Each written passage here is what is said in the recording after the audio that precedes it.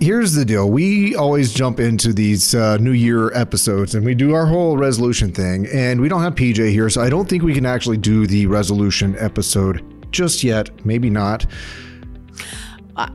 Or do you want to recap?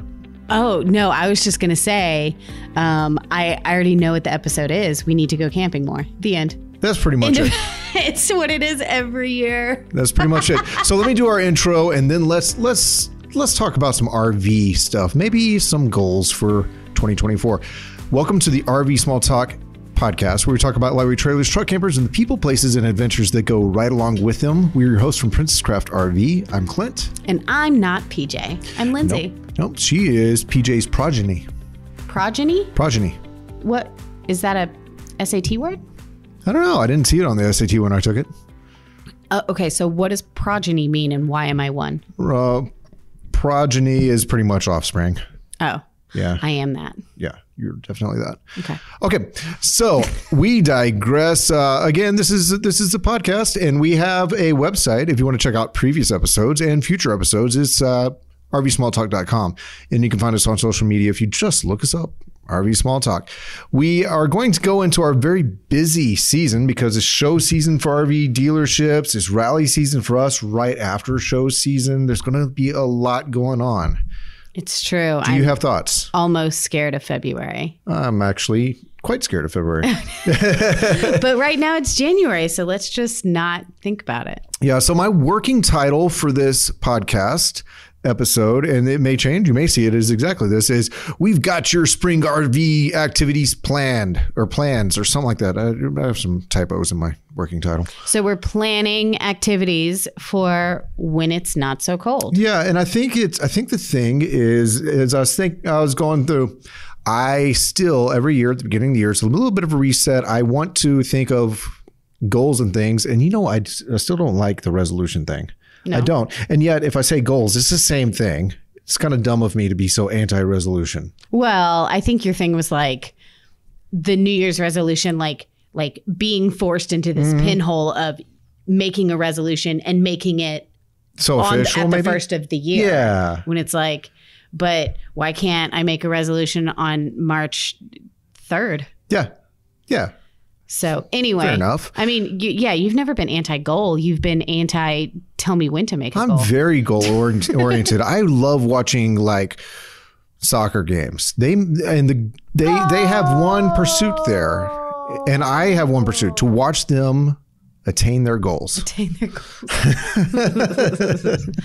You're funny. So in making this list, was it kind of like a list for you? Well, since I did spend a little bit more time thinking these thoughts up, it is probably things that are on my mind a little bit. But you may recall that it is difficult to sit for me right now, and I'm doing my best right now. You're doing great. I feel like I've made it 2 or 3 minutes, and that is because right before the end of the year, I herniated some discs in my lower back and caused some sciatic pain, and it's taken a real good long time to get comfortable just driving to work and whatnot. Yeah.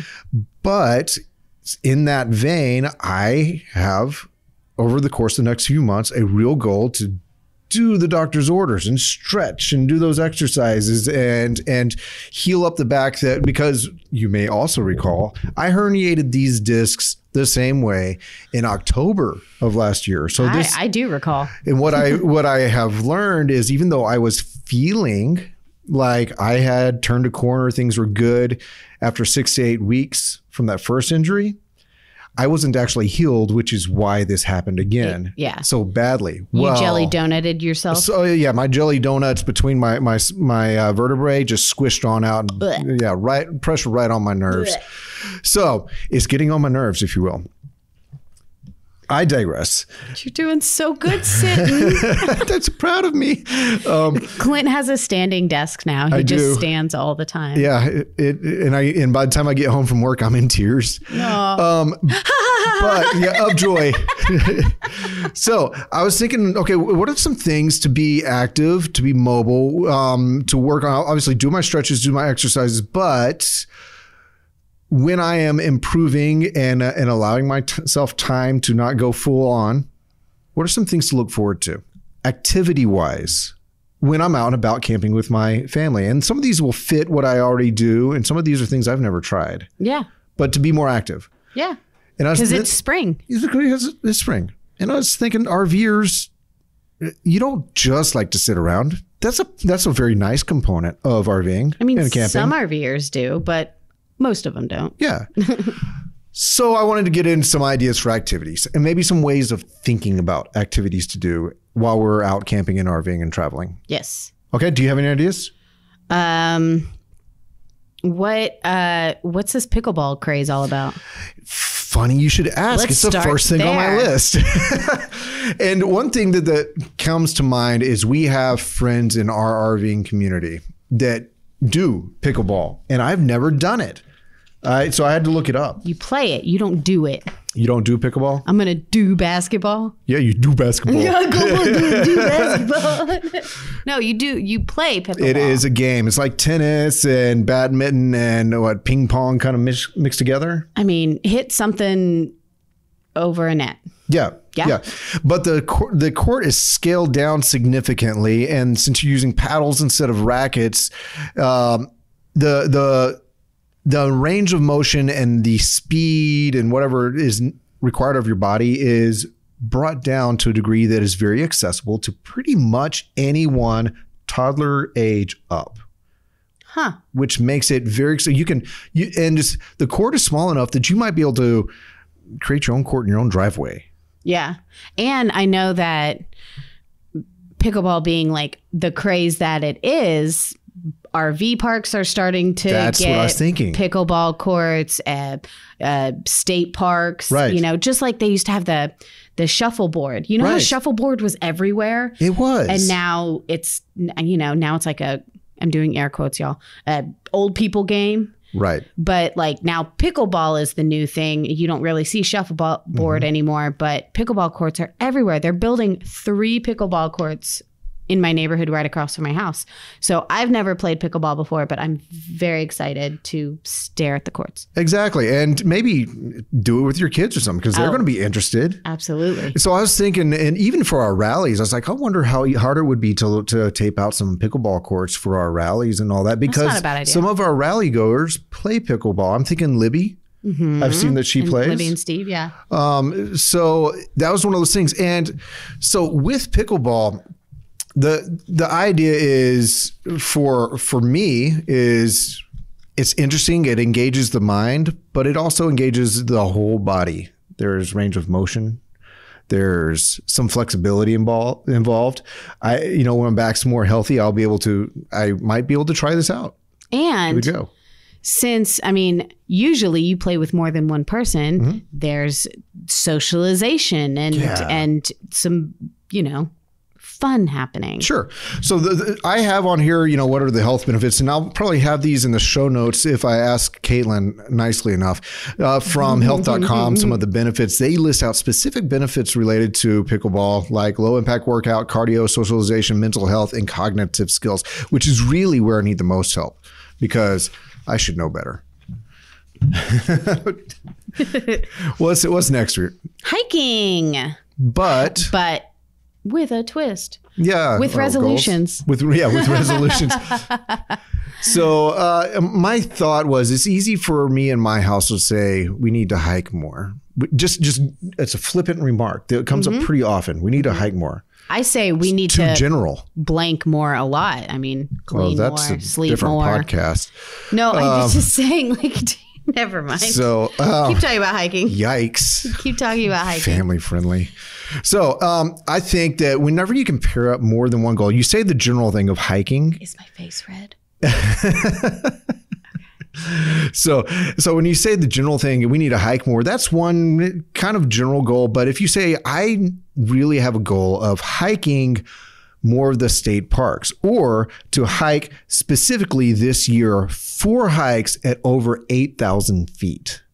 Now you have 2 goals together and they have some compounding factor. And it seems more fun, right? Mm-hmm. Let's go for a hike, or let's see if we can find a place to hike that's over this altitude. Or I've never hiked for more than an hour. Oh, I would like to hike for 3 hours or whatever. I mean, absolutely. Maybe you want to go chasing waterfalls. no, don't. What do you need to do instead? Just stick to the rivers and the lakes that you're used to. It took me a second for my head to catch up there. I was like, I could see the music video and everything, and I just could not get the words out. Yeah. But yeah. So I just threw some things out. Number of hikes. Maybe you have a goal of just how many hikes. Maybe it's distance hikes. How far? You're kind of talking about time. Yeah. That could be the same thing as distance, altitude goals, specific destinations. Maybe you want to see 3 lighthouses. Hike 2 lighthouses. Hike to those waterfalls. Hike to caves. Hike in caves. Hiking with goals. Hiking with goals. So what are the health benefits?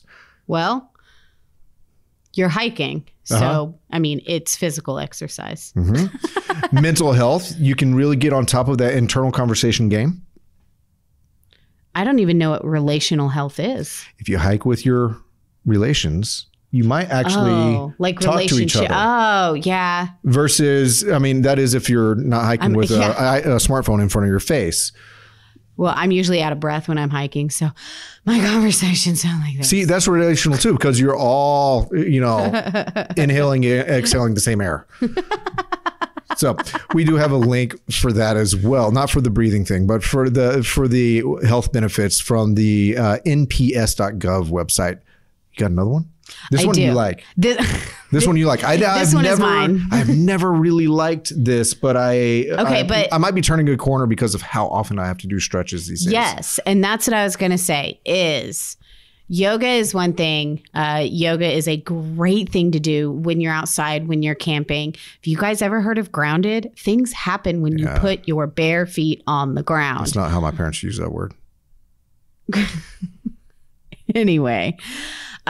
Yoga seems to be a little intimidating to people. Like you have to be able to put your foot behind your head or stand on one foot for 20 seconds. But the reality is yoga is glorified stretching and breathing. Mm-hmm. So super easy to do. You don't even need a lot of equipment.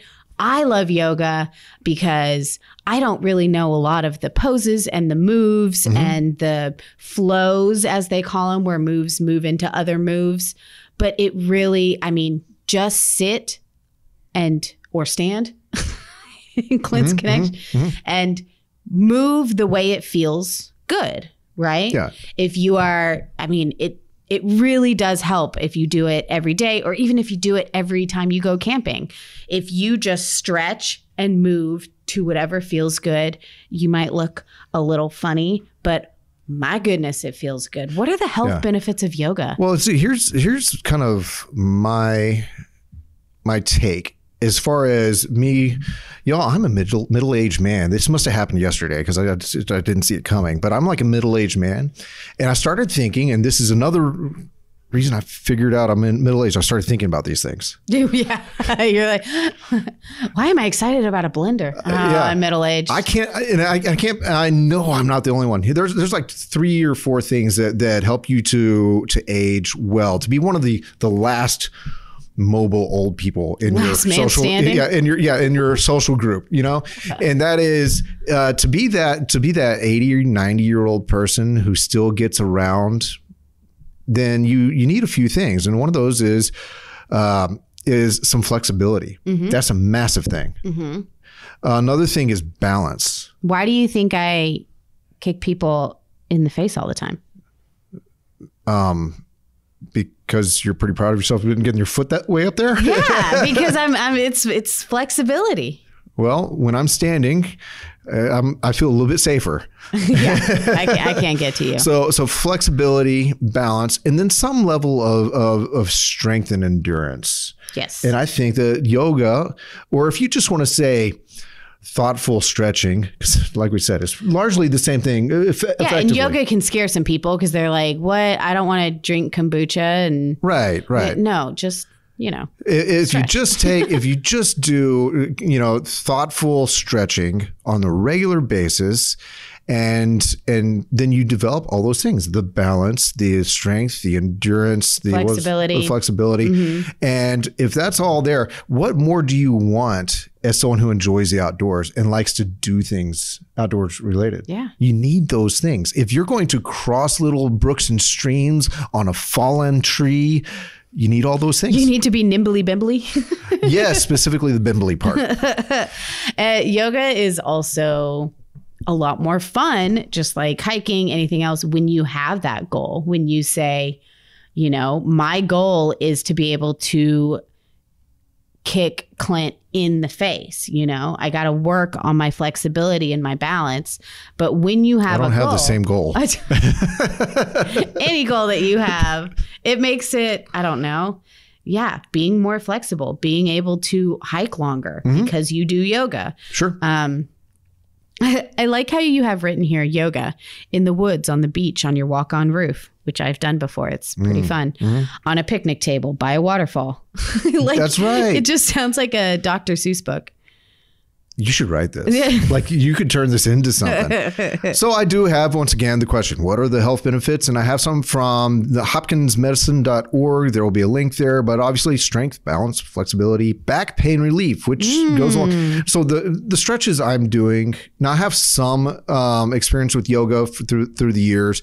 The stretches that the doctor gave me, they're the same stretches. Yeah. They just aren't called yoga. Arthritis symptoms, heart health, sleep, mood, stress management, and community. Sleep, mood, and stress management, for sure. You like, I can't tell you how many people are like, how is stretching going to help my mood?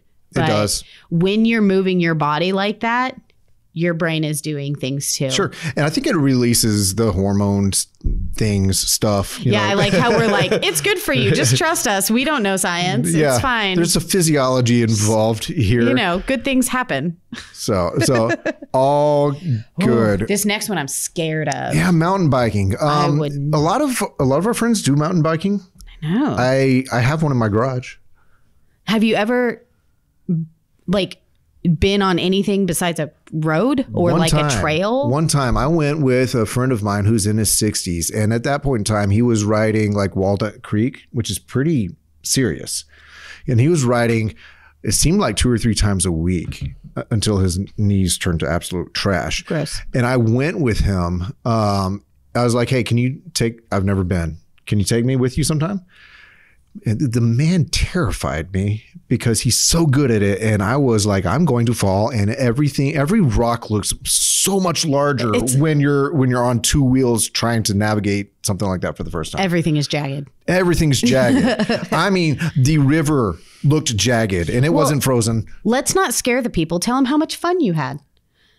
I wanted to go again at the end, to be honest. I wanted to get better at it. Our schedules stopped lining up and whatnot. It was definitely something I wanted to do more of. And how do you pick up mountain biking? Like, I don't know. Yoga seems way easier. Well, here's the deal. And I learned this with motorcycling is there's a community and there's coaches. You can go, hey, pick your path, whatever works for the type of person that you are. And then you probably do know someone with some kind of exposure to it. Start simple, trail riding.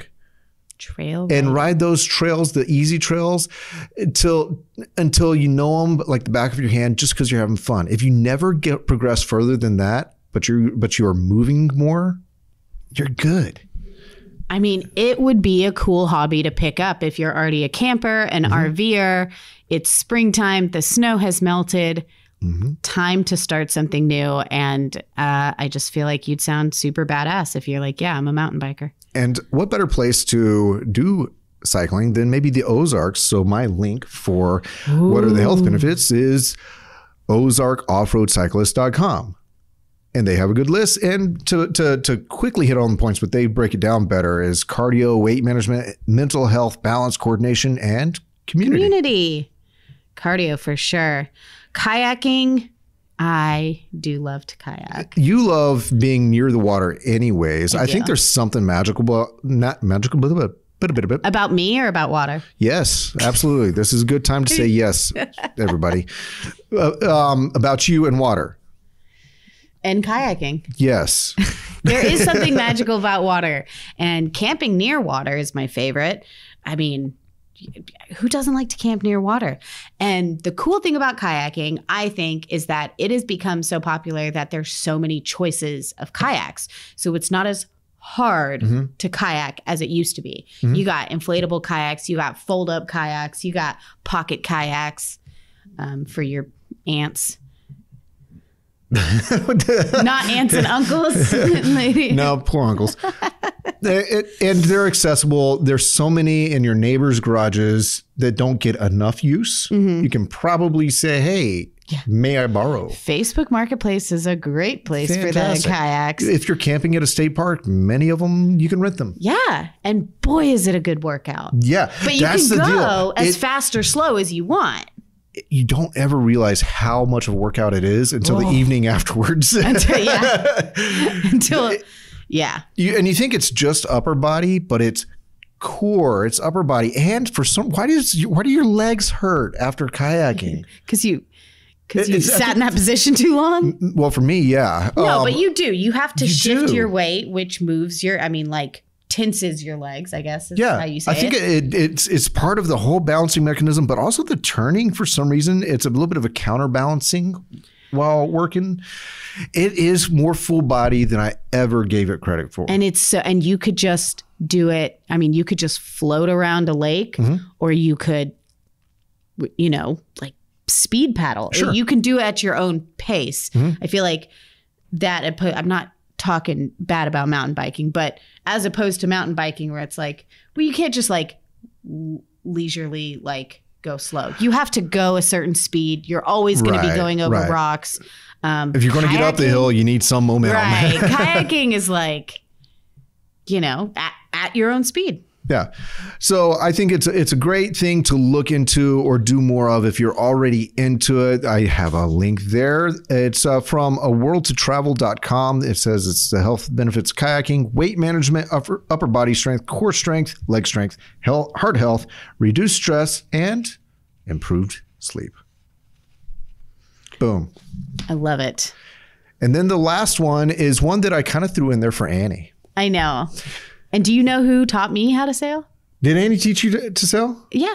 Okay, so Annie she keeps the books. She keeps us all sane here at Princess Craft RV. She's been here for quite a while, and she does these sailing races out on Lake Ladybird Lake, or is it Lake Travis? Lake Travis. Lake Travis? I don't know. So she's been sailing for years, grew up sailing and all that. And she sails in these competitive little sunfish sailboat races. And she's won awards and all that. And then I found out that my brother-in-law and his kids, they got into sailing too. So I looked it up, and it looks just interesting. It is interesting. It's a lot of fun because you have to use your body and your brain very quickly at the same time. And like sailing into the wind. It's ever changing. That's an art. Yeah.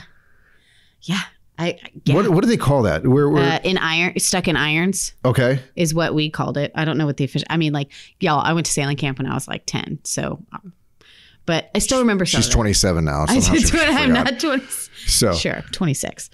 But same as the renting kayaks, you can rent sailboats, all kinds of places if you're camping somewhere else. Take a one-day lesson. Yeah.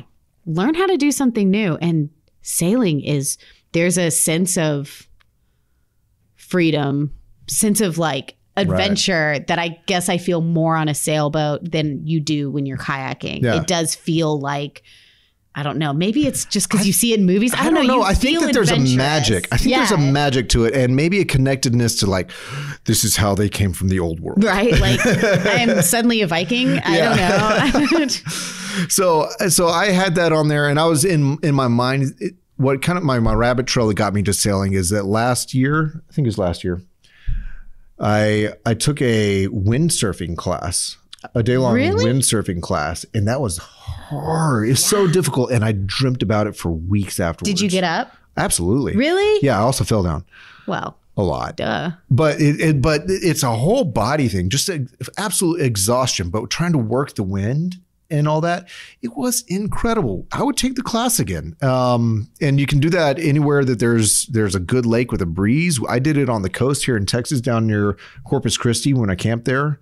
And so it's kind of in that vein that led me to sailing is what I was going to put down as a top tier idea here. So what is your first thing that you're going to do on this list when your back feels better? What's your, like, the one you're looking forward to the most? Okay. So, because Clint's an active guy, y'all. I try to be, and I want to be more, honestly. So I'm not going to say yoga is my first, because right now I'm doing daily stretching as guided by my physician, and I'm looking forward to those benefits. So I'm not going to say it's kind of what I'm doing daily anyways. Right. Hiking will probably happen first, because it's glorified walking in much more interesting places. Ease into the activity. Exactly. But which one are you most excited for? Because I have kids who will eat this up, I want to put a pickleball course on my driveway. Because I had a good Foursquare course in my backyard growing up and all that. And Foursquare is like, wow, pickleball might be the thing. And I could probably get the kids across the street to play with my kids too. So maybe their parents, because their parents are cool. So maybe this is a way to bring my street together. And if we pick it up on my driveway, then maybe we can take it with us to rallies and other campsites as well. I like your thought process, Clint. So yeah, and it's a real thought. It's really what I want to do. No, it's an actual thought. Yeah, I mean, like I got the measurements on a tab on my desktop right now, so I can figure out if I can put it on my driveway. True, you. Well, it's really fun sometimes, even though we're in the middle of winter, to think about everything thawing out, the sun coming out, going camping again, and what is going to get you excited and moving in the spring. Because, I mean, camping is fun. Let's add to it and do something new. Get moving. Woo! I'm excited now. Time to make those plans. It is round the corner onto camping season. Eek. All right, everybody, that wraps us up for this episode of the RV Small Talk podcast. We thought we'd throw something together real fast and get on the mics. Hopefully we'll have PJ with us soon, maybe the next episode. Look us up at rvsmalltalk.com and do check out our rallies. We have some pretty spectacular rallies coming up. The Texas Tiny Trailer Rally and the Texas Truck Camper Rally. They are in the spring. And the Texas Tiny Trailer Rally is at the end of the week of the full solar eclipse. So get information from TexasTinyTrailerRally.com, because there is some special deal there related to you arriving early and getting a primo spot for the eclipse. Lindsay, anything else? Well, I think all those spots are gone. Oh. Sorry. Find out who's on the list and buy them out. Yeah. I think those spots are all gone, but I could be wrong. So call the park. But anyway, yes, join us for our rallies. We're off to plan some RV shows. We'll see you out there. Bye. Bye, everybody.